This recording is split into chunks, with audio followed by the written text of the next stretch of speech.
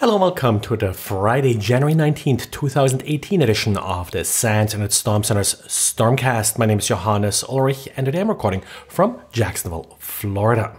Onapsis, a company that deals with the security of enterprise resource planning systems like SAP and Oracle, has taken a closer look at the vulnerability that was exploited to install these crypto miners. Now, this vulnerability was patched in October and it was a vulnerability in WebLogic.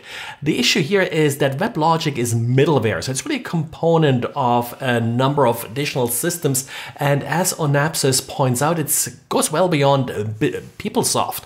For example, the Oracle e-business suite, well, WebLogic is part of it, and it could be compromised using this particular flaw in WebLogic. Now, whenever you have a web application vulnerability like this, how much you can do with it depends very much on the user the application is running as. If this is a low privilege user that doesn't really have access to anything, then it can be quite limited. But in this case, actually, WebLogic is running as a privileged user, the application manager, APPL MGR.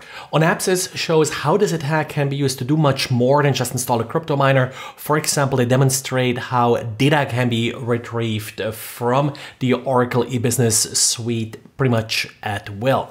So if you find one of these crypto miners running on your system, double check and make sure that there's nothing else going on here.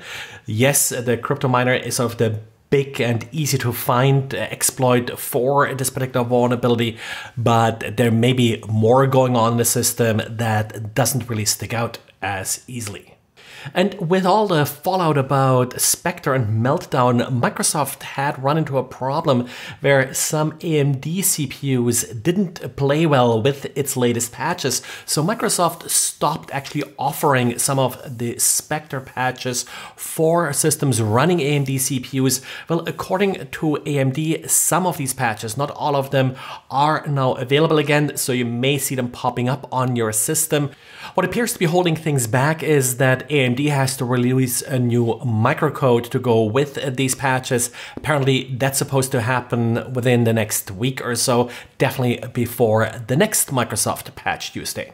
And talking about Spectre and Meltdown, there was quite a bit of talk on Twitter about a website someone put up saying that there are more vulnerability that they're calling Skyfall and Solace.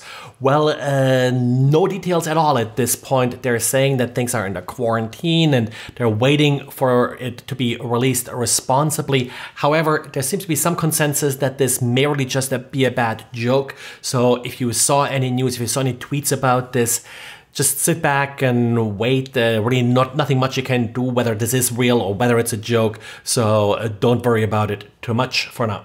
And medical devices are back in the news, and of course not in a good way. This time it's another infusion pump, the Smith's Medfusion 4000. Well, it's actually not quite as bad as some of the others that I've seen. First of all, when you first start up the system, it does start up in a somewhat safe way where it does not offer any remote admin capability via the network. But of course you can enable that, and that's sort of where things go bad pretty quickly. There are default passwords that the user cannot change that are hidden in the firmware and not documented. That's probably always the worst case scenario. Also, they are running an outdated DHCP client with a remote code execution vulnerability. The system apparently also tries to connect to Wi-Fi automatically. That's sort of another way how this particular pump could probably be attacked.